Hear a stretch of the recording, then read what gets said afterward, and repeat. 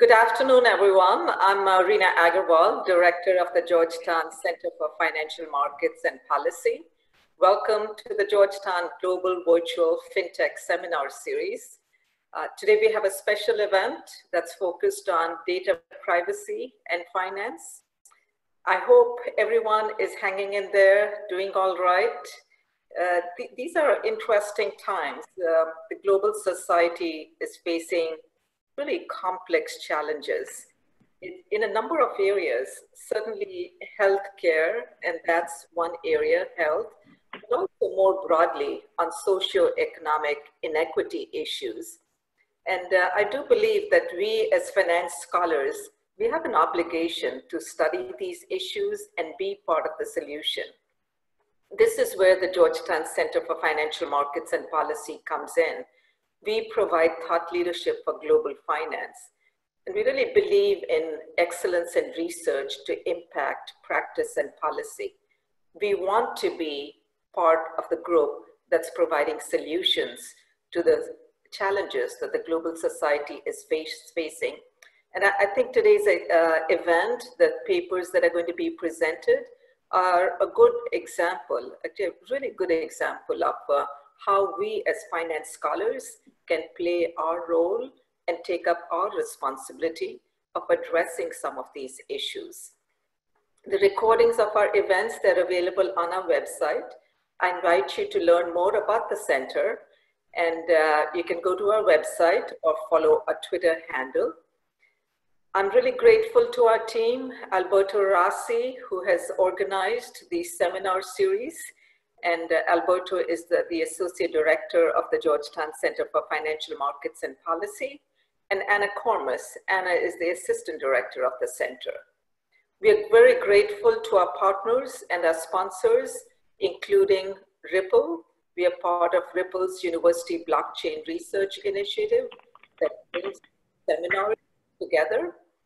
So today we have three terrific papers on privacy.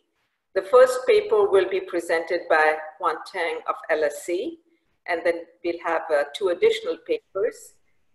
Alberto will manage the question and answers. And with that, I'm going to pass it over to Huan Tang for the first presentation. And please do keep yourself muted while the talk is going on. And thank you so much for joining us. Thank you so much, Reena, for the great introduction. And many thanks to you and Alberto for including me in this exciting event. Okay, I hope everybody see the full screen now, right? Good. So this is a paper about the value of privacy, which has become increasingly important for the fintech industry. This industry has been rapidly growing in the past decade. The year of 2019 oversees over 5 trillion transaction volume in major fintech sectors, including digital payments, personal finance, and alternative lending. A key innovative aspect of the fintech's business model is really the use of customer data to either improve capital allocation efficiency or to directly generate revenue. Here are two examples. A fintech unicorn, Cabbage, which is an online small business lending platform, uses borrowers' social media patterns to help make loan decisions. Another fintech unicorn, Credit Karma, offers free credit reports on a weekly basis to millions of people while collecting revenue from targeted advertising by financial companies on the platform. In both cases, data is crucial for the business growth. However, data is not really free. Although there's no explicit price on the data, individuals may be reluctant to share private data. Therefore, the growth of this business model is constrained by how much people are willing to share their data and how much data can be collected from customers. In order to understand these constraints, we need to know the value of privacy. But the answer to this question is not obvious. I'm sure many of you have heard of the so-called privacy paradox, which is people often say they care about privacy, but in reality, we still observe them keep relinquishing personal data to online platforms such as Facebook and Google. In addition, evidence based on lab experiments or survey data often reveals very small to zero value of privacy. Motivated by those debates and observations, This paper investigates a very simple question. Do people value privacy? If they do, how much? Can we put a dollar amount on that? And what are the implications for fintech firms? To answer this question, Wang faces an empirical challenge, which is it is quite difficult to measure the demand for privacy or individuals' willingness to pay for privacy. I address this empirical challenge using a real-life setting, which is online lending in China. This is a particularly suitable setup to study privacy because online borrowers in China face a clear trade-off between privacy and credit access. Let me explain. There are two features about this market you need to know. First of all, there's no official credit bureau that offers a credit score with large coverage. As a result, online lenders have to collect extensive amount of information from borrowers in order to price their credit risk. And second, only 25% of the population are served by banks. So that leads P2P lending to be a particularly popular borrowing option in China. As a result, in 2018, the overall loan amount outstanding reached over $220 billion, which represents over 50% of the global online lending market. So the online lending market in China itself is an important setup for us to understand the value of privacy. In this context, I also exploit data from two large-scale field experiments in which a major online lending platform randomly varied the amount of information collected from borrowers and loan terms. In addition, I developed a structure model to quantify the value of privacy and the cost of data collection on borrowers and on platforms. Here's a preview of my key findings. The headline result is that applicants value social network ID and employer contact at $33, which represents over half of the average daily salary in China. In addition, this accounts for 8% of the value of a foregone loan for successful borrowers. Therefore, it is a non-trivial amount. Second, I show that individuals' reluctance to share information to the platform is not driven by them having an incentive to hide negative information about their credit worthiness. It's not driven by them getting exhausted with additional disclosure requirements. And I show evidence consistent with the intrinsic preference for privacy. Last, the result from the structure model is about the cost of data collection. I show that requiring borrowers to disclose these two additional data items, social network ID and employer contact, decreases borrower welfare by 13% because they care about privacy. But at the same time, it also reduces platform profit by 10%, which is largely driven by a lower loan demand associated with higher disclosure requirement. Now, let me introduce the experimental setup by walking you through applicants' decision-making process. When applicants arrive on the platform, they first need to decide whether to disclose the information required in the application questionnaire or not. If they decide to disclose, they move to a second stage in which they observe loan terms set by the platform and decide whether to take up the loan or not. For those who decide to take up the loan, I observe the full payment history. I have data from two experiments. The first one offers randomization in the set of questions included in the application survey. Those questions include social network ID, employer contact, and marital status. And I will be more specific about those questions in a minute.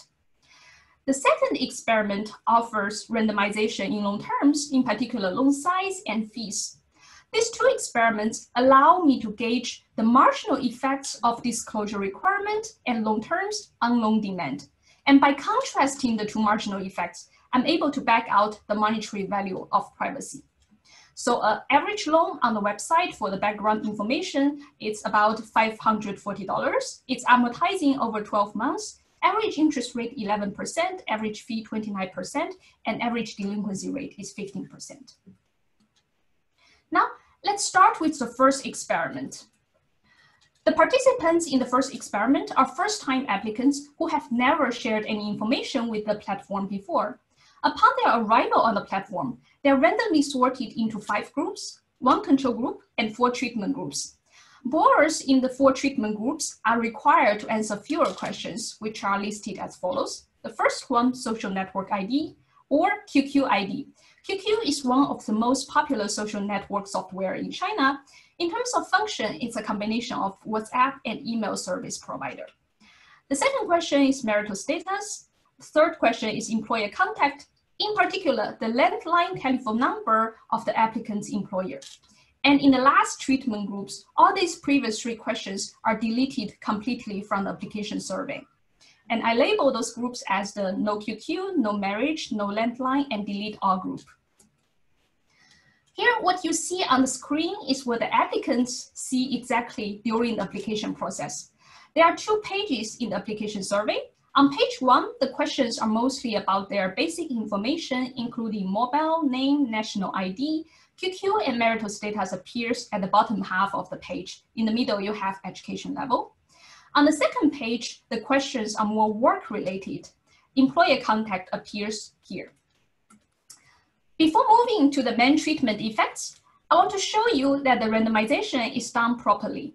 Here, I'm plotting the distribution of gender, age, education level, and mobile device types by the 5 treatment arms, with each bar representing 1 treatment arm. As you can see, across all 5 groups and across various variables, there's no discernible difference. Therefore, the randomization was successful. Now let's take a look at the main treatment effect of disclosure requirements on loan demand. What I observe is whether each applicant decides to complete the questionnaire or not. The baseline completion rate of the control group, in which all these 3 questions are included, is 30.8 percentage point. Removing the QQ question increases that rate by 1 percentage point. Removing the marital status question, no significant impact. Removing landline, positive impact. And last, once all 3 questions are removed together, the completion rate jumps by 1.3 percentage point. So these results tell us that applicants do care about 2 of these 3 questions, that is social network ID and employer contact. But of course, there are different reasons for why an individual is concerned about sharing data with a lending platform. I show in the paper that this is not driven by risky applicants having an incentive to hide negative information. It is not driven by them getting tired. And I'm going to show you 1 table for each of these alternative hypotheses. So the key prediction from the adverse selection hypothesis is that only safe borrowers will choose to disclose. Therefore, conditional on applicants completing the questionnaire, those in the groups with higher disclosure requirement will be safer than those in the group with lower disclosure requirement. In order to test this prediction, I compare the risk measures across the 5 groups, and these risk measures includes the internal grade given by the platform, whether the application is pre-approved, loan size and fees both determined by the platform, and the fraction of eventual payments made by the borrowers. As you can see, across all measures and across all 5 groups, there's no discernible difference, which is inconsistent with the prediction of the first alternative hypothesis. The second key alternative hypothesis is that maybe people just get tired, therefore they drop out when you ask for more information. In order to rule out this hypothesis, I take advantage of the fact that there are 2 pages in the application survey, and the QQ question appears on page 1. If we compare the no QQ group to the control group, after them completing the questionnaire, you would expect those in the group with the QQ question to be more exhausted on page 2. Therefore, they are less likely to complete page 2. So here I'm showing you the conditional completion rate of page 2, and it is inconsistent with prediction of this alternative hypothesis. Therefore, I conclude this is not the main channel driven the result. I also would like to present you some evidence that's consistent with applicants having a preference for privacy. The preference is, of course, not directly observable, but it's often related to demographics. In particular, I find that the treatment effects are stronger for female and old applicants, and there is no heterogeneity across income and education.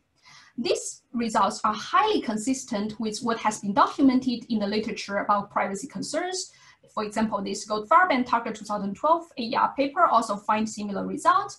And this 2020 working paper by Prince and Watson find the same result across countries and across data items. So because of this consistency, the results I find is unlikely to be driven by other channels. Now, let me move to the second part of the experiment. We know that people do value some data items. The next step is to put a price on them. This is where the second RCT comes in. This experiment offers randomization in loan size and fees. In particular, borrowers in the control group receive regular loans. Borrowers in the first treatment groups receive loans twice as large. And borrowers in the second treatment groups also receive additional fee reduction for average of $130. The take-up rates by groups are shown on the right of the screen.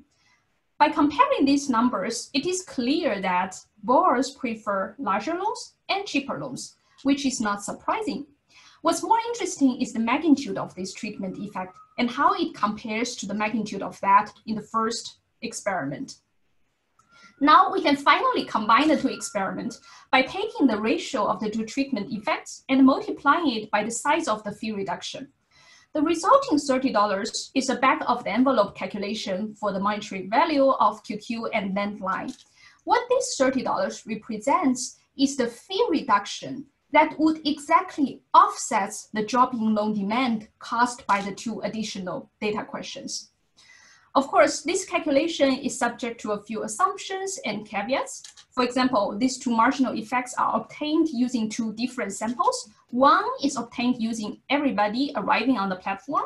The other is obtained using those who have completed the questionnaire, and those two groups of people may not be exactly the same. Therefore, in order to obtain a more precise measure of the value of privacy, I developed a structure model.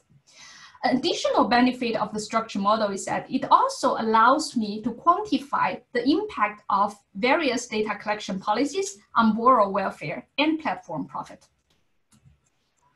So because of time constraint, I'm going to skip the details of the model, but provide the big picture here. This is a model about applicants' discrete choices. Each applicant has up to 3 choices to make: disclose or not, take up or not, and repay or not. I link each of these 3 discrete choices to a set of borrower characteristics, to disclosure requirements, and to loan terms.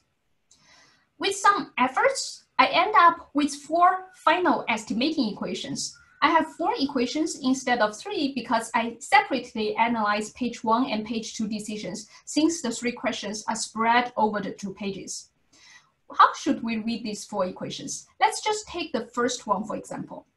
This first equation tells us how is the page 1 disclosure decision determined. It depends on who the borrower is, X prime. It depends on whether the QQ question is included, whether the marital status question is included. And crucially, it also depends on their expectation on L, loan size, and R, repayment size. So similarly, page 2 disclosure decision depends on whether the length line question is included. Take-up decision depends on the actual loan terms. And finally, the repayment decision depends on the expected repayment schedule. If we were to estimate those 4 equations independently of each other, we would have 4 very standard probit or logic models. However, here's an additional twist. I allow the 4 unobservables to be freely correlated so as to capture the adverse selection. Just to give you an idea, let's say if the take-up unobservable is positively correlated with the default unobservable, we have the standard adverse selection problem, because those who are more likely to take up the loan due to unobservable factors are also more likely to default. And similar interpretation applies to other pairwise correlation between the unobservables. Now, the last information I want to comment on is how should we calculate the monetary value of privacy just from these 4 equations. Take QQ, for example. It's very, very simple. We need to take the coefficient for QQ divided by the coefficient for loan size. So theta over gamma would be the value of QQ. What this value represents is the money you need to give to the applicant today in the form of loan principal to make them equally happy if you include additional QQ question. Now, let's take a look at the main estimation result. This table shows the marginal impact of the questions and loan terms on page 1 and page 2 disclosure probabilities. It has become very straightforward to calculate the value of QQ and length line. So let's take the ratio of the two relevant coefficients. This gives us $21. That's the value of QQ. And similarly, I can calculate the value of length line, which is $12. The combined $33 is more than half of the average daily salary in China. Next, because I also have separate variation in loan size and repayment, which occurs in the future, I can estimate individual sensitivity to current and future cash flow respectively, which allows me to get estimate for their discount factor. With that, I can calculate the average present value of a loan for each borrower, which is $420. If we compare the value of QQ and lend line to that piece of value, we find that the value of QQ and lend line accounts for 8% of the value of a foregone loan. So it is a significant fraction. With all these elements together, I'm able to calculate the average welfare in each of the treatment arms for both successful borrowers and for all applicants. Let's start from the left panel, which shows the welfare for borrowers. If we move borrowers from the control group to the delete all group where you exclude the 3 questions, their welfare increases by 7%. This is because they care about privacy. When we look at all applicants and move them from the control group to the delete all group, the welfare gain becomes larger. It is 13%. So the additional 6% comes from the fact that comes from the extensive margin, in fact, and in the sense that some applicants who would have been dropped out now are willing to proceed because you remove the 3 additional questions. Therefore, there is both a positive impact at the extensive and intensive margin.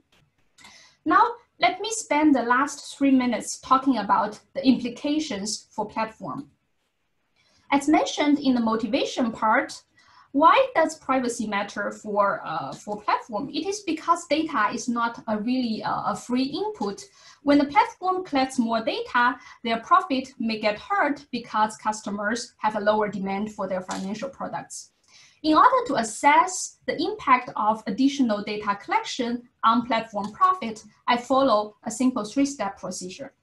In the first step, I predict demand and repayment probability for each of the applicants arriving on the platform using the demand estimation we have seen. And second, I use this element to calculate the revenue from underwriting each loan to the applicant. So the only missing piece in the calculation of profit is the cost of lending for the platform. And I estimate the cost of lending under the assumption that the observed loan terms, loan size, and rate maximize platform profit. And I find that for each dollar originated, the cost of lending is 11 cents. Now I'm well equipped to calculate the platform profit under different data collection policies. Here I'm presenting a counterfactual case for the delete all group in which we put back the 3 questions. If we do not include the 3 questions, on average, the platform collects $4.9 from each applicant arriving on the platform.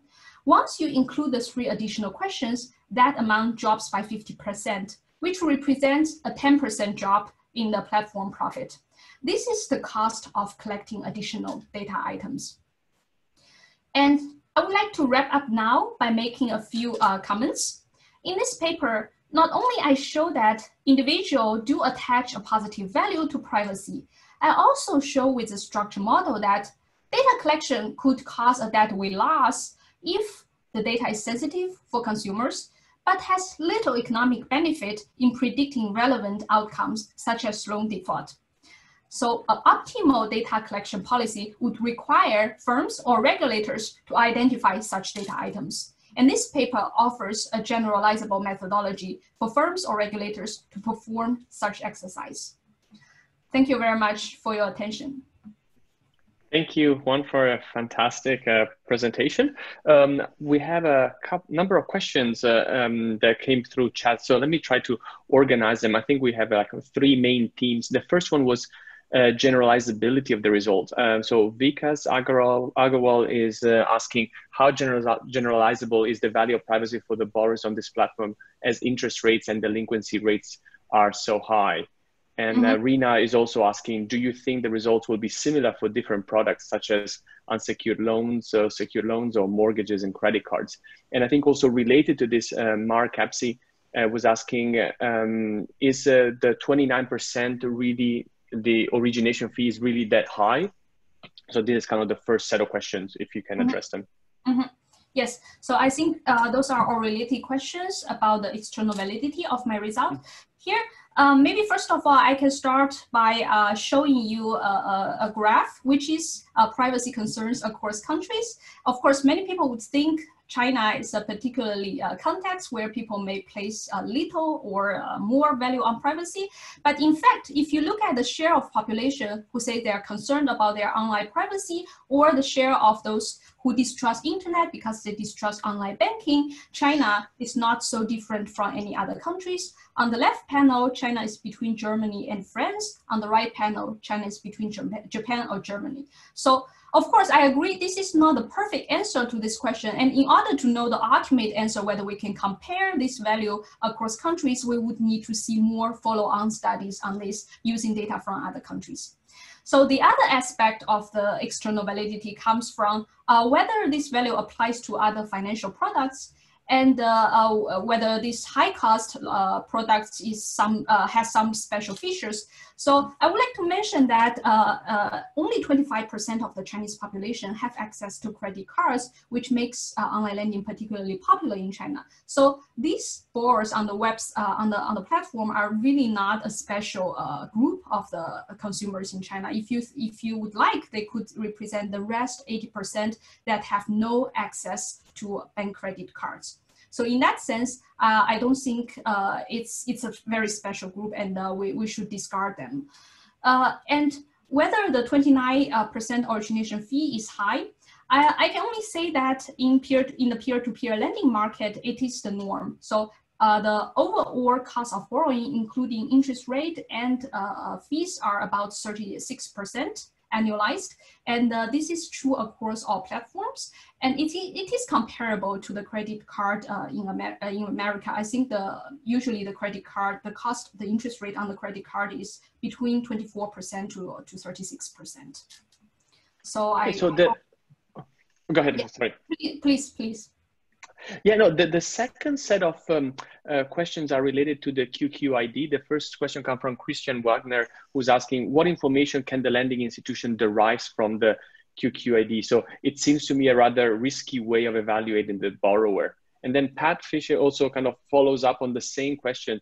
And he says, well, do QQID and employer contact provide a method of finding individuals who eventually default? So if so, then the privacy effect may be more than just wanting to avoid future contact if this data is sold. Yes, thanks for this set of excellent questions. I should have provided more background on the QQID. So with the QQID, you can basically do two things. First, send a friend request to the customers, and second, send them emails. So you can view it as a piece of email address, and the original purpose of collecting this information is actually for anti-fraud. So this is how it works. If, say, two individuals, they don't want to put in their true QQID there and instead put some random numbers from 1 to 9, then the platform will easily identify those kind of fraud account by cross comparing the QQID in the database. So in that sense, yes, there's also, I would also like to mention the distinction between the actual use of the data and the perceived use of the data. It is true that the platform is indeed using this information for risk control, but that's not exactly how the borrowers would expect. Otherwise, we would see an adverse selection effect on the type of borrowers who are willing to disclose, which is only safe borrowers, and that will show up in the eventual loan performance, which I don't observe. Perfect. So I have another question from, this is more on the heterogeneity. Vikas Agarwal is saying, it is surprising to see that older borrowers value privacy more, as they should have lower costs associated with compromising their privacy based on the horizon. So yeah, here's also something I should have clarified from the beginning. By old, I mean individuals above 30%, because 30 is the median age in the sample. So we're not really talking about 60-year-old individual. It's above and below 30 years old. Yeah. And also, let me just ask you one other question. Then there are a couple of more comments, but you can go through the chat yourself at the end and maybe respond individually. So this is always from Vikas, who's saying there is a use the platform and how many of them default. So more disclosure can reduce default and actually increase the profits for the lender. So can you say anything about what is the optimal disclosure from the platform perspective? Yes. So in the paper, I actually, by looking at the eventual loan performance, I find that when you demand more information, that does not lead to a lower default probability, which means it is actually not used by the platform for reinforcing debt collection. I see. Okay, perfect. I think we can move on to the second paper. Thank you, Juan, for the excellent presentation. And the second paper is titled The Market for Data Privacy, and it's co-authored by Tarun, Ramadorai, Antoine, Uettwiller, and Ansgar Walther. And Ansgar is going to be presenting the paper. Ansgar, you can take it away. Thank you. It's a pleasure to be here and present this paper.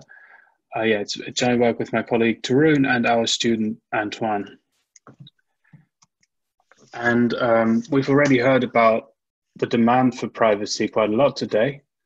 So when we think about how the market for data privacy operates, we know quite a lot about the demand side. So we know that in a lot of contexts, it's been shown that consumers are quite passive, that they're quite willing to give away their data.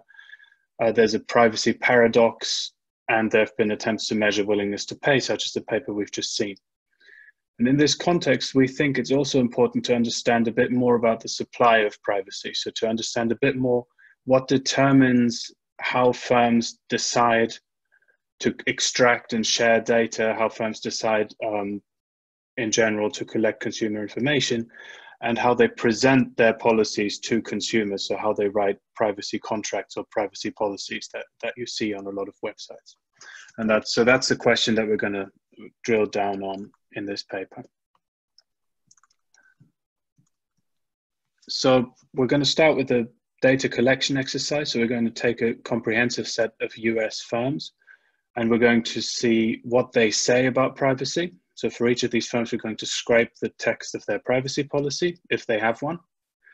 We're going to ask, what does that text mean a little bit? So we're going to use both sort of numerical ways to evaluate that, but also we've sent these policies for evaluation by a legal expert.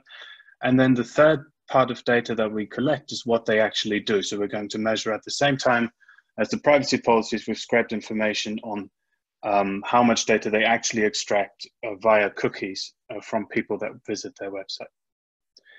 Then we're going to document a few stardust facts using the variation across firms in this data that we think are interesting. So the first thing we'll show is that most of the variation is within industries. So there's no such thing as an industry boilerplate privacy policy. There seems to be much more variation across firms with different characteristics in each industry. We're also going to show a fact about the link between what they say and what they do. And that link is that data extraction, intensive data extraction via cookies, is associated with long, sophisticated, and clearly visible privacy policies. And the third fact we'll show is to do with the systematic variation in these attributes across firm characteristics. We're going to focus in particular about how firms act when they have different size and different technical sophistication. And with these facts in hand, I'm going to offer some preliminary economic interpretations. I say preliminary because we would like to eventually have a model that gives more structural content to our results, but we're not quite there yet. So at the moment, I'm going to give you what is our interpretation of what this means for competing theories of how this market works. So we're going to think about rational models of consumer behavior versus models that cast data extraction as more of a shrouded attribute, or more that something that consumers maybe don't fully understand. And we're also going to think about what our results mean for the distribution of data extraction technologies across firms. So I'll go straight in with the data. We look at essentially all firms in CompuStat US, subject to some filters. We have about 5,000 firms there. And we try to find the privacy policy for each of them. We start with an automated Google search, followed by another web crawling exercise, followed by manual checking if the automated versions don't work. And so you have some of the summary stats here on the right-hand side of the slide. Out of the roughly 5,300 firms, we found a policy for about 4,000, and this policy was clearly visible for about 3,500. When I say clearly visible, we mean that there is a link on the homepage when you visit that firm's website that says something like privacy policy, and you can get there in one click. That's going to be an important measure of sort of accessibility or visibility that we'll use throughout the paper. Here's just a little word cloud to show you that the data that we collect really is about privacy. The most prominent terms used in this corpus of text that we acquire is things like personal information, personal data, third parties, privacy policy, etc. So it's just the kind of legal language that you would expect. Here are a few histograms that show you the attributes of privacy policies.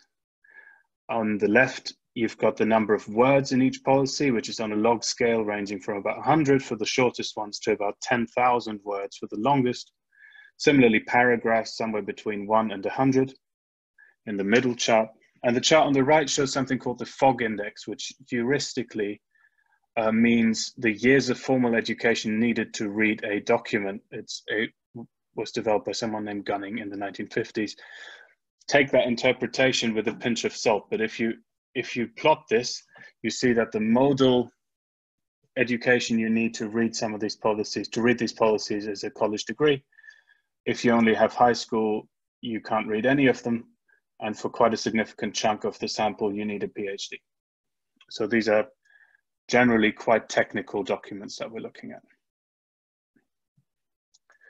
The other part of the data set that we acquire is data extraction behavior. This uses technology developed in a computer science paper by Engelhardt and Narayanan called the Open Web Privacy Measurement Scraper. And here are a few of the metrics that come out of this. Again, I've drawn the histograms across the firms in our sample for which we can get this information. For example, first-party cookies are cookies that the firms themselves place on their own websites in order to extract information about the people that visit. That ranges somewhere between 0 and 30. There's quite a lot of zeros, and the mode is around 5.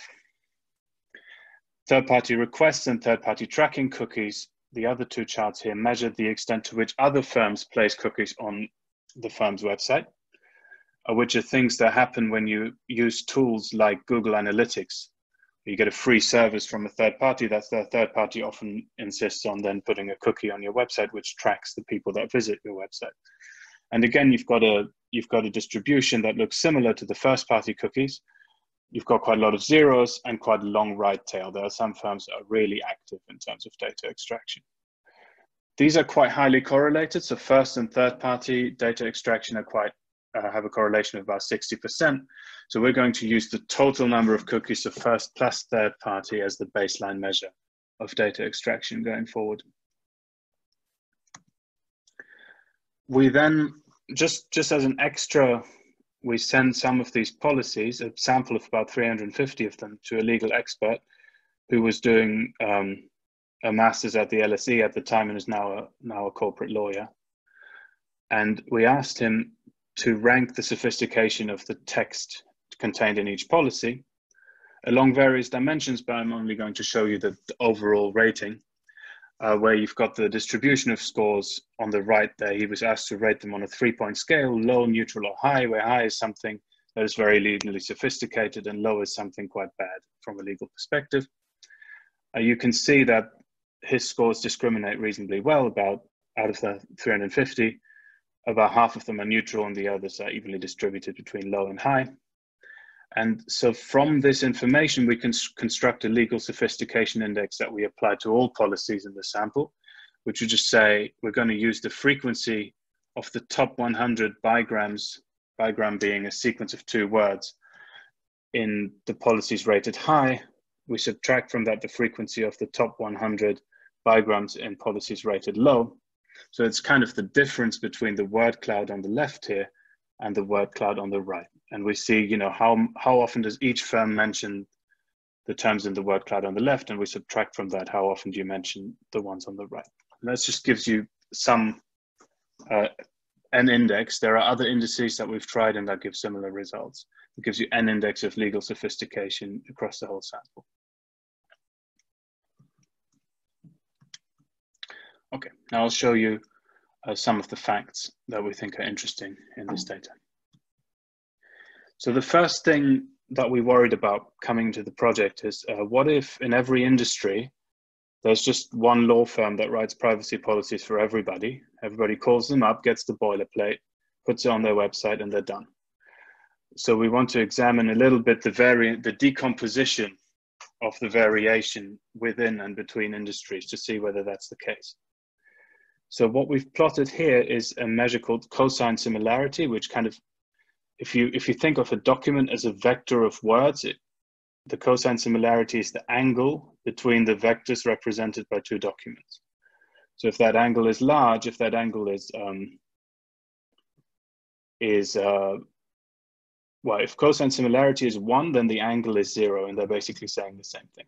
If cosine similarity is 0, then the angle is 90 degrees, and they're kind of orthogonal. That's how you should think about this chart. So that's on the horizontal axis.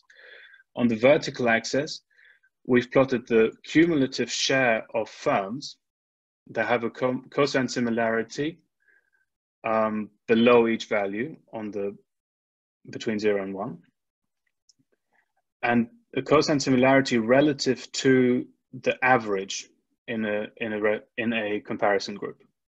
Okay, so if you look at the dark blue line, the top line in the chart, that is the distribution, the cumulative distribution of cosine similarities between each firm's privacy policy and the average privacy policy in our data. Okay, you can see that, for example, the median is somewhere around 0.5. Okay, and then the other CDFs on the chart, the other distributions, we are using successively finer industry classifications. We go from sample to sector, from sector to SIG2, and from SIG2 to SIG3. And so, for example, the light blue line, the bottom line in the chart, is the distribution of cosine similarities between each firm's privacy policy and the average policy in their SIG3 bucket. Okay, and you can see that controlling for the industry fixed effects in this way doesn't really move the needle. The cosine similarity distribution stays roughly the same. There's not a huge amount of movement, which shows you this is sort of the equivalent in the text world of a variance decomposition into within and between industry variation. Right, the takeaway here is that most of the variation in the text in the privacy policies is within industries. And this only changes slightly if instead of using raw documents, we use a topic model to condense the information a little bit further. Another thing that's interesting that you could look at is if in addition to controlling for the industry buckets, we control for a firm characteristic such as market value. So here we've controlled for the market value quintile. Then this moves a lot more. Okay, so it seems to be more firm characteristics as opposed to industry characteristics that drive privacy policies.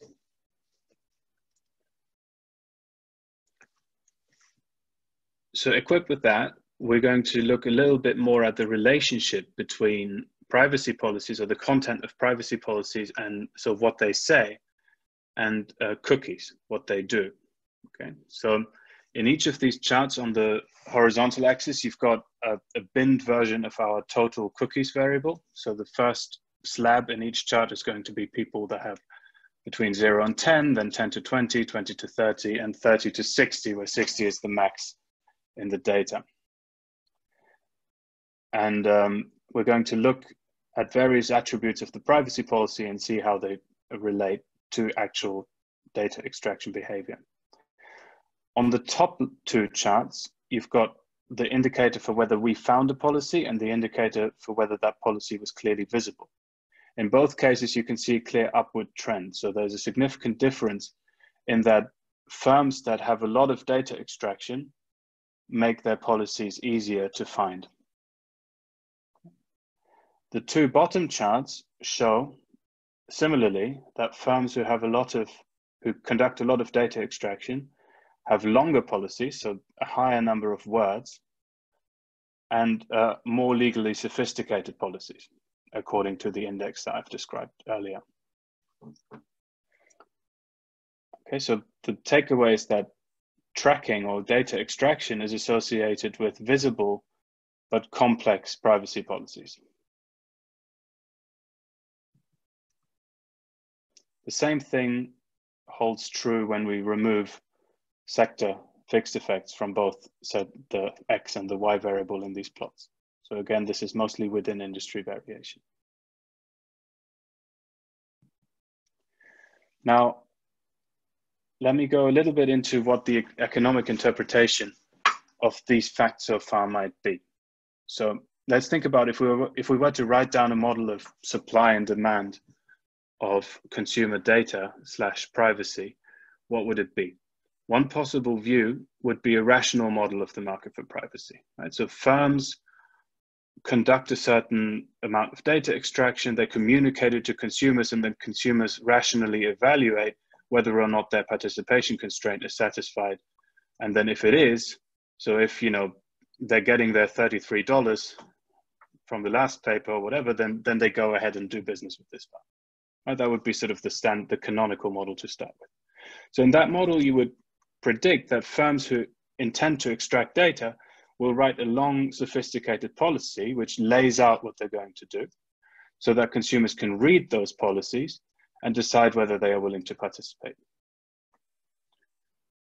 But in this view, in this model, it's somewhat surprising that we find that policies are more visible for firms who do a lot of data extraction, a lot of tracking. Right? Because in a rational model, if I'm not involved in any data extraction, I should make a lot of noise about that, because other things equal, people don't like to share their data. So in the rational consumer world, I would probably make it very visible. If I'm not extracting any data, I would have a very visible privacy policy that just says, I will not extract any data. And we've repeated our empirical analysis by restricting the sample, for example, to the service industry, where firms are naturally dealing with consumer and consumer data. So this visibility result is not just driven by the fact that some firms' businesses are obviously orthogonal to consumer data. Okay, so it's not just because there's manufacturing firms who don't bother having a privacy policy. It actually also holds true in consumer-facing industries. So we find, to some extent, our results are consistent with this rational model, but to some extent, we find that there's something else going on. Another possible view of the world, which is quite a natural view in light of all this literature on the privacy paradox, is a model of data extraction as a shrouded attribute following Gabex and Leibson. So in such a model, you would predict that firms who extract data will also write long, sophisticated policies, but with the intention that nobody will read them. Right? They make them deliberately hard to understand and deliberately long. And by doing so, the reason they do it is because by doing so, they can extract more data from consumers that Gabex and Leibson call myopic.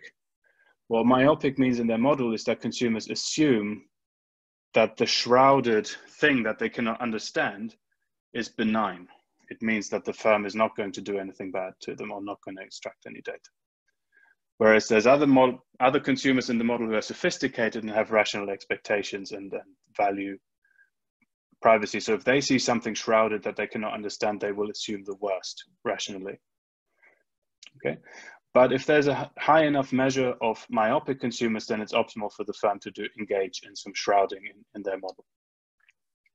Okay, so that's consistent also with the empirical finding that data extraction is associated with long, sophisticated policies, but now you're seeing that fact in a different light. And in this view, I think it's quite easy also to rationalize the visibility results. So it might be rational in a model like this for firms who track or who extract a lot of data to provide high visibility as a sort of superficial reassurance to consumers. Right? So there is a privacy policy, so the myopic consumers say, oh, there's a privacy policy, so it's fine. And then they assume that it's benign. Okay. We still want to write this model down more explicitly, but this is currently our reading of the data. And yeah, so our results are consistent with this model. And this model, I think, is also a natural candidate to look at in this space in general, just because it can explain the empirical literature on the privacy paradox very effortlessly. And it sort of rings true with introspection, because I've never read a privacy policy other than to write this paper. Okay, so let me go a little bit further with the data. So we're now going to look at whether there is systematic variation in privacy policies that correlates with firm characteristics. I'm going to zoom in on two characteristics in particular, which is firm's market value and something called the knowledge capital share, which is defined in a paper by Peters and Taylor as the capital that a firm accumulates through R&D divided by its total assets. So that's kind of a measure of firm's technical sophistication that we will use here. So the histograms are at the top of the slide. Market value, standard distribution in CompuStat, it's sort of this is a log scale, so it's quite a long right tail. Knowledge capital share, there's a lot of zeros. And then as again, it ranges up to, we've Windsorized it at 0.75, but again, it basically covers the whole range. So there's a lot of variation in how technically sophisticated firms are. So we're going to relate these two variables to what they say, so the attributes of privacy policies, and what they do, the data extraction behavior. Here's just a sample of those relationships. So here we have sorted firms by market value, so size, into quintiles along the horizontal axis in each chart. On the left, you can see that there's a significant difference, a significant upward trend. As you go to larger firms, you will see more legal clarity. You will, in the middle chart, it shows that as you go to larger firms, you will need significantly more education to understand their policies. And on the right, you see that as you go to larger firms, you will also have more data extracted from you via cookies. And so there's, again, the positive association between sophisticated policies and data extraction. And it's systematic across firm size. Large firms also have longer policies that are easier to find, again, consistently with what we said before. What we find quite interesting is the relationship between the same variables and the firm's knowledge share. So again, on the horizontal axis here, we have binned knowledge share into zeros and then terciles conditional on not being zero, which we call low, medium, and high. And you can see that in terms of legal clarity in the left chart, the medium group, the medium knowledge share group of firms is by far the most sophisticated in terms of their legal text. And on the right chart here, you can see again that the medium group is by far the most active in data extraction in terms of cookies. There is a similar relationship with the fog index, but it's not statistically significant in the middle chart. If we repeat the same thing in a regression, and there are lots of regressions in the paper that probe the robustness of this finding, but you find consistently that if you look at any outcome variable that I've discussed, such as policy found, policy visible, number of words, legal sophistication, fog index, and cookies, you will get a positive coefficient on knowledge share and a negative coefficient on the knowledge share squared, which again suggests this nonlinear relationship where the people with intermediate knowledge shares are the ones that really engage in data extraction and the ones that write long, sophisticated, and visible privacy policies. And here we've controlled for industry fixed effects and other variables as well. So again, I think it's interesting to discuss a little bit what this might mean for the economics. So we found a robust nonlinear relationship between technical sophistication and data extraction. And this suggests that data extraction technology might have sort of multiple dimensions across firms. So on one hand, you find that sophisticated firms find it more valuable to collect data because they probably have a better capability to monetize it. They have a more sophisticated tech team or data analysis team, or they know how to sell this data in secondary markets to make some money or to get some free services. So, it makes sense that they would be more active. On the other hand, it seems like the most sophisticated firms are playing a different game altogether. As it seems the most sophisticated firms might have different technologies altogether. For example, the most sophisticated firms might themselves be data intermediaries that acquire data from other sources, such as from other firms. If you think about it, Google knows a lot about you, even if they don't track you when you visit google.com. They know a lot about you because they have Google Analytics and they track you everywhere else. That would be one explanation. Another one would be that the most sophisticated firms have modern tracking technology, which is hard to detect and goes beyond just using cookies, for example, device fingerprinting. The paper we cited earlier, the Engelhardt and Narayanan paper, is a very nice read if you want to learn about all the devious ways in which people can now extract data from you. It's quite scary. But again, it could be that the most sophisticated, the downward bend is not because they've stopped extracting data, but because they do it in a way that nobody can actually tell. So I think but the important lesson here is I think there's heterogeneity along at least 2 dimensions of technology and firms in terms of data extraction. Okay, I'll conclude here.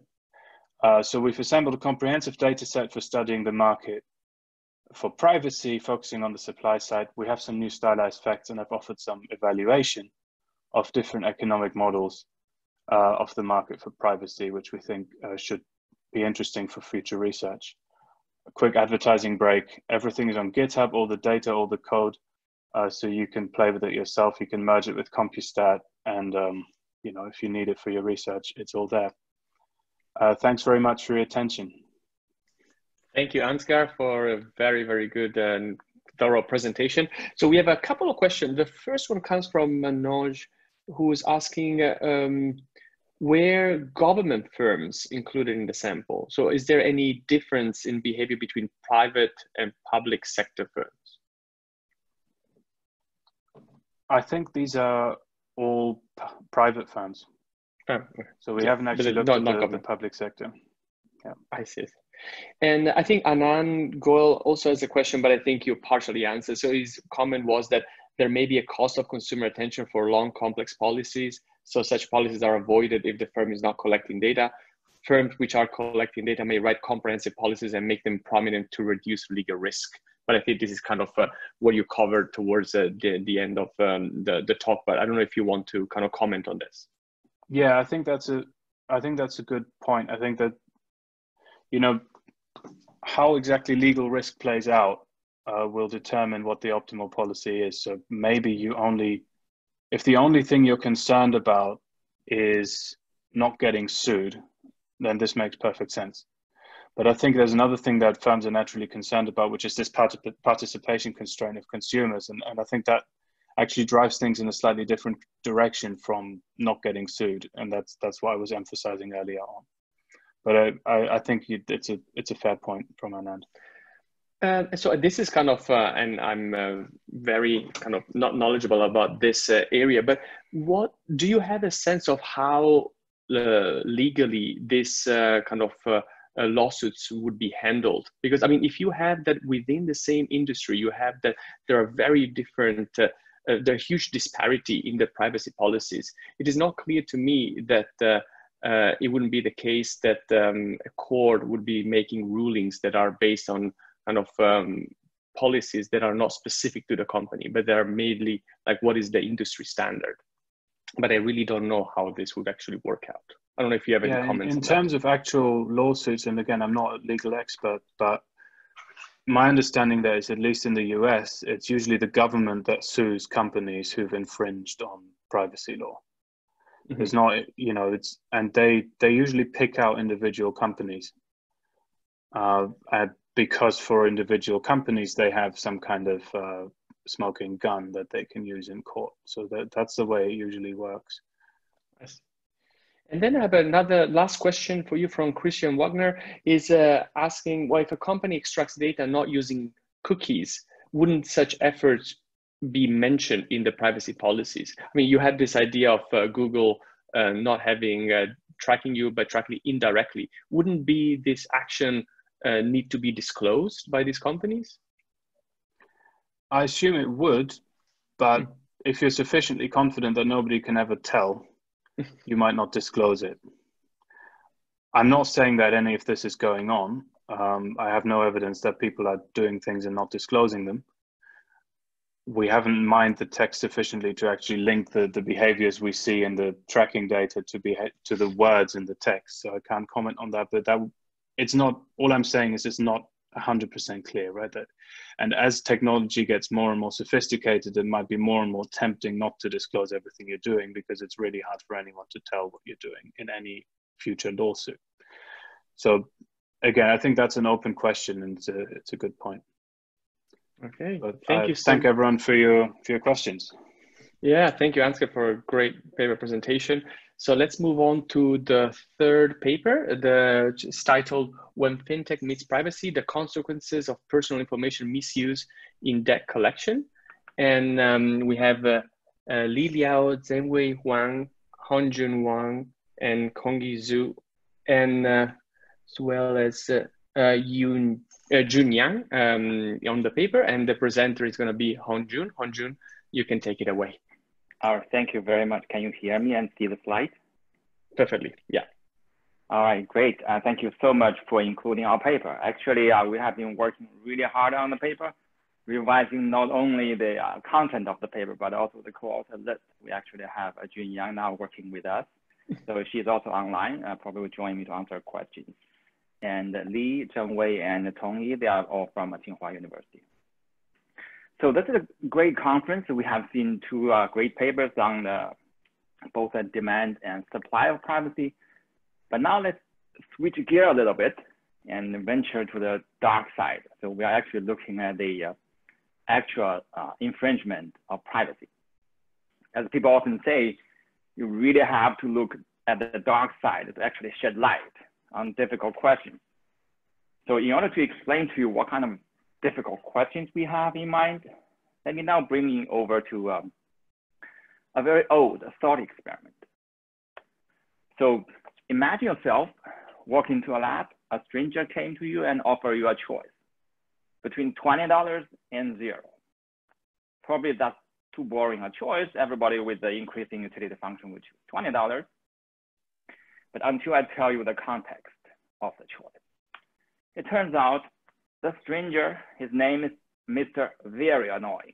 And it turns out what happened is he got $100 from the experimenter, and his choice, his decision is to split it between himself and you.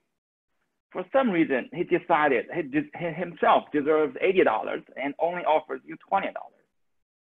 And you have a choice to either accept the offer to take the $20 and accept the really annoying fact that he's gonna walk away with $80 and laughing, or alternatively, you can choose to reject the offer, in which case you get $0 and he also gets $0. As it turns out, a large fraction of people would be happy to take $0 over 20 with the purpose of penalizing Mr. Annoying. And many of you probably recognize that this is the famous automated bargaining experiment. And the concept here is more about fairness.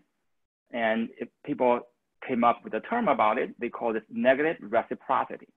The idea is that because sometimes when you feel the situation so unfair, you would rather make a choice that hurts you financially in order to hurt the person who is doing the injustice to you.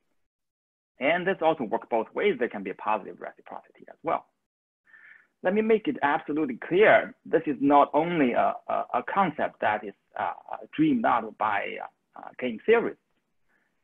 Economists have thought about this for quite a while, and some prominent economists, some Nobel Prize winners, some future winners, and they believe this concept plays a key role in a number of very important questions, issues in economics, from labor economics, like the George Akerlof has a pioneering work on efficient wage, and even for a basic business cycle question, and the fairness probably played a role as well.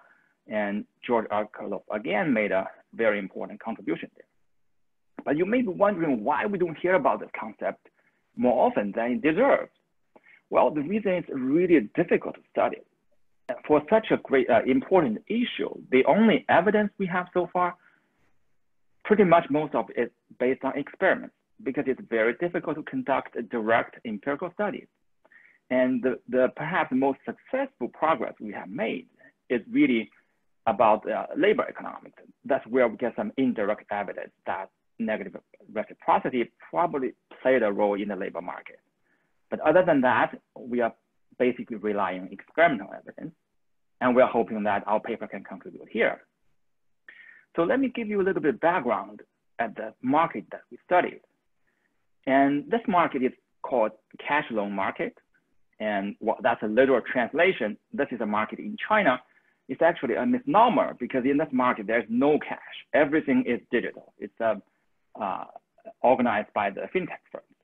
You can think of those loans as uncollateralized microloans, and typically they are very short term, less than 12 months. They're similar to the payday loans in on many aspects, like uncollateralized microloans. And they, as a result, you can imagine the default rate in this market is relatively high. And another important issue is here, debt collection is extremely important for the business model. As you can see in our sample period, 49% of the loans end up face some late payment issues. And in the end, 10% of the loans end up in default. As a result, you have to work really hard on the debt collection to reduce the default rate because the late payment is so prevalent. Almost half of the loans bump into those kind of issues. So let me talk about the debt collection issue. Since, as I mentioned, this is online business, you cannot just hire people and go to their houses to collect the debt. Instead, you have to mostly rely on phone calls and text messages. But very quickly, those lenders realized it's not going to work.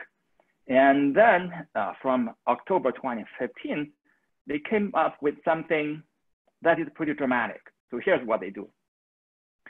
After realizing it's difficult to collect those debts, they actually hire some debt collectors to contact not the borrowers themselves. Rather, they're contacting the key contacts of the borrowers, meaning their families and friends. So they're going to make phone calls to their family and friends of the borrower, the delinquent borrower, and telling them, hey, Mr. A is late in his payment. Can you please help us to convince him to repay? The goal here, obviously, is to put pressure on the borrower. And in many cases, actually, the contacts offered to pay the loans on the borrower's behalf. For example, college students, and when their parents realized their kids got involved in those kind of nasty situations, and they probably will just pay the debt for their kids. So let me show you, briefly mention the main result before I tell you more about the institutional details. So we tried a number of different strategies to estimate the causal effect of debt collection. It turns out in this case, given the nature of the debt collection practice, it appears that the borrowers get really pissed off. The debt collection did not reduce the default rate, rather it actually increased the default rate. According to our estimate, the numbers I'm going to show you based on one identification strategy is ranging from 5 to 15% among the delinquent borrowers. In other words, if you have this set of delinquent borrowers where the default rate is, let's say, 35%, if you make phone calls to their families and friends, the default rate now increases from 35 to 40 or from 35 to 50%. And that looks pretty much like negative reciprocity. It appears that the borrowers get mad and retaliate. And in order to shed more light on it, we examined the cross-sectional variations in this effect. So now let's imagine when would people retaliate and how much would they retaliate? Obviously, the more offensive the practice is, the more likely people are gonna retaliate. It also depends on how grumpy the borrowers are, right? Because the more easily you get mad about something, when you get triggered, you're gonna retaliate more often. And also depends on the capacity. if you have the capacity, if you can afford to really retaliate, then you're going to be more likely to retaliate. So in terms of offensiveness, and the practice we are hoping to use is based on the voluntary information that the borrowers will provide. I will explain to you more details on the application process. At one step, the borrowers are asked to provide information voluntarily about their Taobao account, which is their record in online shopping. And the idea is that for those who agreed to provide the Taobao account, they probably trusted this lender exactly a little bit more than those who are more cautious did not provide. As a result, exposed when they see the debt collection practice, they got more mad and they're gonna retaliate with a higher probability. It also depends on how grumpy the borrower is. And there has been some evidence where they actually measure people's testosterone level. And they find in this experiment that people with higher testosterone level gonna retaliate more severely. And obviously we cannot measure the testosterone level in our borrowers, but we know among male borrowers, their testosterone level naturally are higher than female. So that's another variation we're going to look at. And we find that male borrowers actually respond more severely. And the final one is on capacity. So now imagine you're going to really go against the debt collectors. You're going to face pretty bad consequences. You're hurting yourself. But on top of that, you also have to consider, if I repay my debt, I can still use this lender as an emergency funding source. But if I don't, how do I find an alternative source? That will be the capacity issue. And that's where we are using the credit rating. And the idea is that for those with higher credit rating, presumably they have a better outside option, better chances to get funding from other places. And indeed, we find that the borrowers with higher credit ratings, they actually retaliate more. They decided not to pay more with a higher probability. That actually goes against the intuition based on the capacity to repay, right? Presumably, the borrowers with higher rating, they should have a higher capacity to repay. They should pay with a higher positive response to the debt collection, but it turns out it's actually negative and more strongly consistent with the reciprocity idea rather than capacity to repay. And in the end, we also tested an alternative interpretation, which is based on liquidity constraints. Remember, the collection is such that the lender actually go out to call the borrowers, the family and friends. Presumably that would damage their reputation among their friends, a social network. They're gonna have a harder time to borrow from them. And as a result, they may face liquidity constraints and have a higher chance to default. That will be consistent with our result as well. And we try to shed light on this interpretation by looking at actually how they consume after they run into delinquency. We actually can obtain their online consumption data to see whether their consumption actually changes after they get into delinquency, after they get the debt collection practice. It turns out we cannot detect any evidence that those who are collected, meaning their family and friends are called, behave any differently from other borrowers. And also important point is that perhaps this is not only driven by the statistical power of consumption data, because we actually can detect clearly that the consumption level goes down before the borrowers enter into delinquency. In other words, our data set actually has statistical power to detect consumption difference, but we cannot detect the difference between collected and uncollected borrowers. So now let me provide you more institutional details before we get into the identification. So this cash loan industry started in China roughly in 2012 and grows very rapidly after 2014. At the end of 2017, we have over 30 million borrowers and the aggregate loan amount accumulated over 100 billion RMB. So that is a really large market. There's a good reason why it grows so rapidly in China. So, but the reason perhaps not too relevant for today. So now let me tell you the application procedure. In order to apply for a loan from the cash loan lender, obviously you need to first install the app. Well, when you install the app, you have to agree to let the lender to collect information from your phone, and meaning they can actually collect the contacts and text messages and phone call record from your device. And another thing is when you apply, you need to register to open an account, you need to provide your national ID number, which like the social security number. You also need to provide the number of your debit card, which is linked to your bank account, such that the lender can actually directly deposit the loans to your bank account directly. And finally, you need to provide a cell phone record. After providing all the information and agree to let the lender to collect your information, now the lender will go ahead to do a credit evaluation, and where they will obtain your historical borrowing record, the criminal record, the public penalty record, et cetera, et cetera. Based on that data, the lender can come up with a credit score. If your score is above certain threshold, which is relatively low, and the applicant will be offered a credit line. And after that, the applicant can withdraw from the credit line and to get funding instantly within a matter of seconds. And also after that, the borrower can provide additional data, which is optional. And for example, you can provide the information about your Taobao account, which is about your online purchase record. And by doing that, you may be able to increase your credit limit as well. In our sample, we have about 80% of the borrowers who provided their Taobao account. So I mentioned the debt collection has been an important part of this business. And after October 2015, the practice is standardized as follows. So if a loan is late for 3 days, and during which the lender obviously will make contact with the borrower, ask them to repay. Actually, many of them repay. But if after 3 days, they still don't repay, and they will transfer this loan to their debt collection department and provide the debt collector the key contact, because they can access your phone. They can figure out who are the closest contacts on the phone.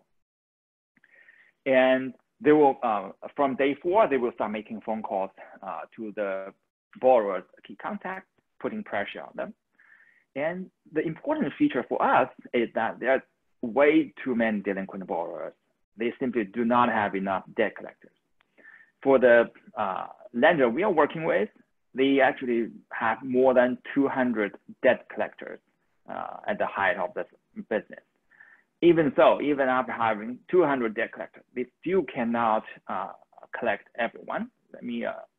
This table has a lot of numbers. Maybe let me just show you one, which is the mean of collect dummy, which is 77%, meaning for the sample we are looking at, they only managed to collect 77% of them, simply because they don't have enough manpower to make the phone calls to their close contact.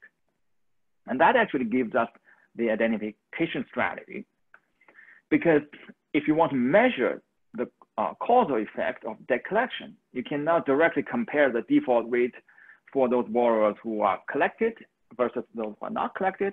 Because if you do that, you will see that for those borrowers who are collected, meaning their family and friends are contacted, the default rate is 38%. For the other group where there's no collection, it's almost 60%. So you will have to draw the wrong conclusion that the debt collection is working. But obviously that's not the case. And from the interviews with the debt collection department, they clearly stated their strategy.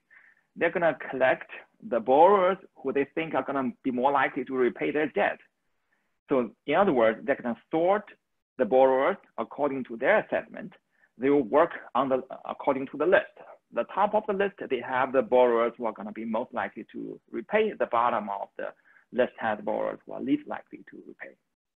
And not only from interviews, we actually have a few pieces of evidence supporting this claim. Let me just skip those evidence, directly get to our strategy. At the end of the discussion, if you're interested, we can talk about the evidence we have there to support this strategy. So here's the procedure.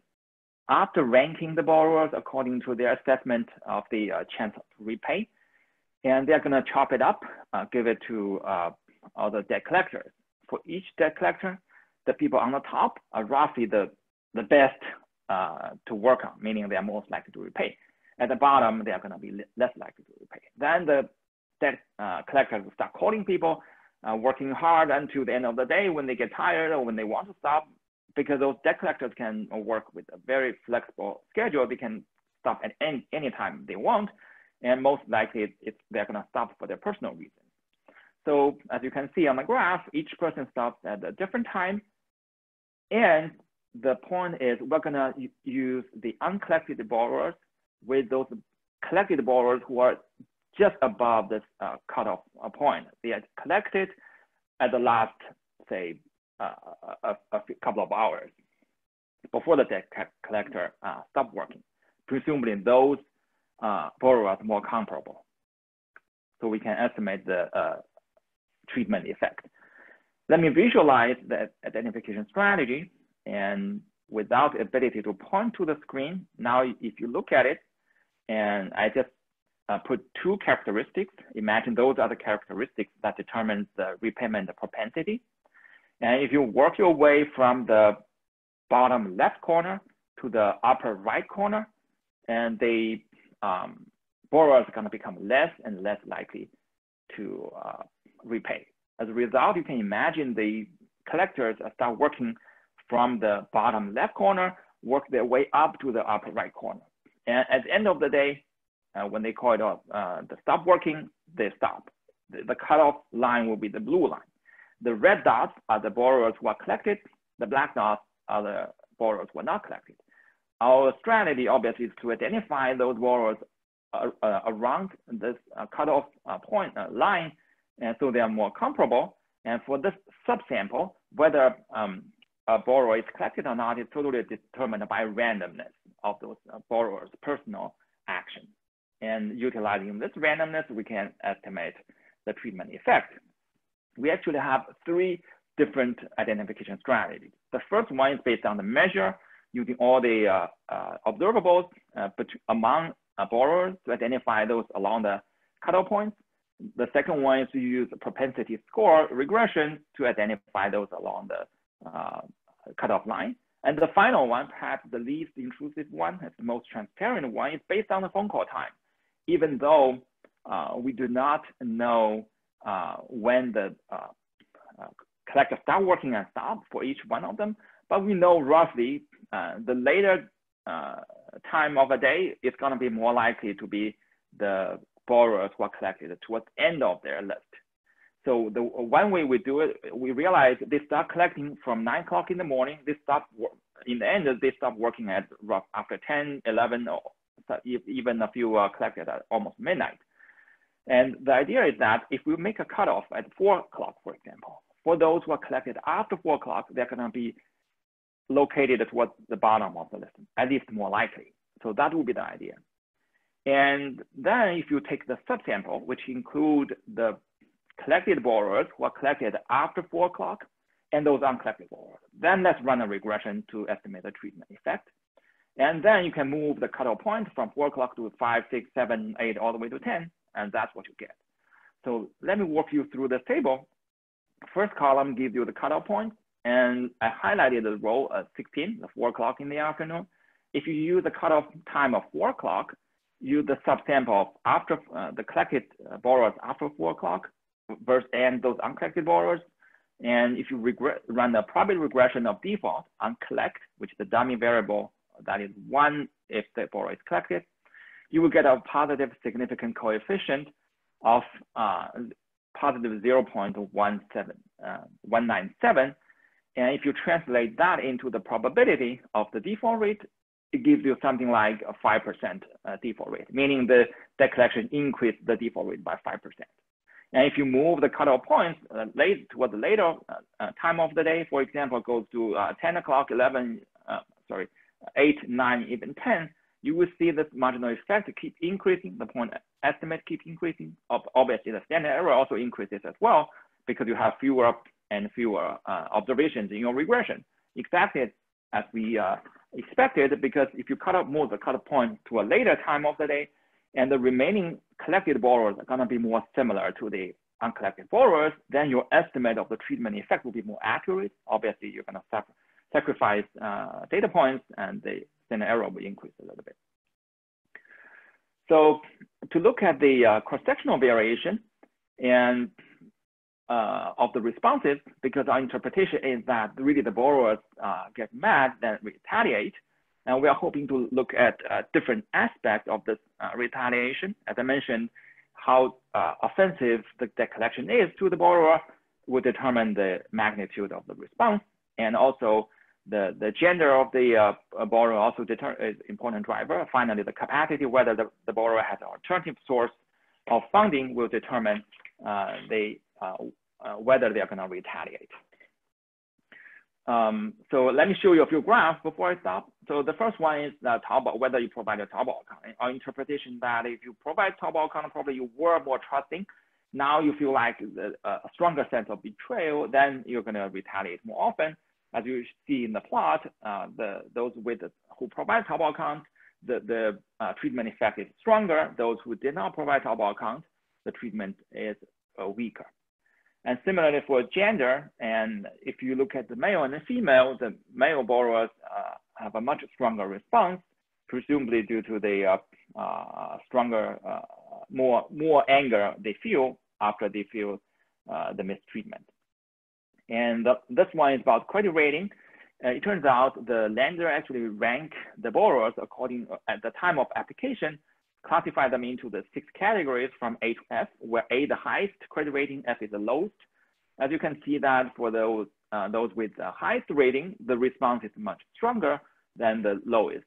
And this is consistent with the retaliation and with the capacity to retaliate rather than the ability to repay. So finally, this is a graph for the consumption I mentioned. Let me briefly tell you the story behind it, because we can track their online consumption in Taobao, which accounts for 80% of the online shopping. And even though this is not a full picture of the consumption, at least it's suggestive. And one interesting thing we noticed is that if you track the borrower's consumption, you will see that the horizontal axis is time, 0 is the delinquency time. You will see that from more than 3 months before delinquency time, the online consumption starts decreasing. Presumably they were getting into trouble. And after that, we're comparing collected, uncollected borrowers. We don't see a difference in their consumption differences. So presumably our data is good enough to detect consumption change, but we cannot detect any difference between collected and uncollected. Time is almost up. Let me wrap up. So to our knowledge, this is first empirical study directly analyzing the negative reciprocity. We demonstrate this in a financial market in China. We find that the privacy infringement actually make borrowers angry, and they retaliate. And we explore the cross-sectional variation in this responses, as well as the ruling out the alternative explanation of liquidity constraint. Thank you very much. Thank you, Hongjun, for also a fantastic presentation. So I think we have, we actually received a lot of comments and June was actually kind of really responsive. So she took care of a number of them. But I wanted to highlight a couple of comments that were raised by Will and Huan Tang.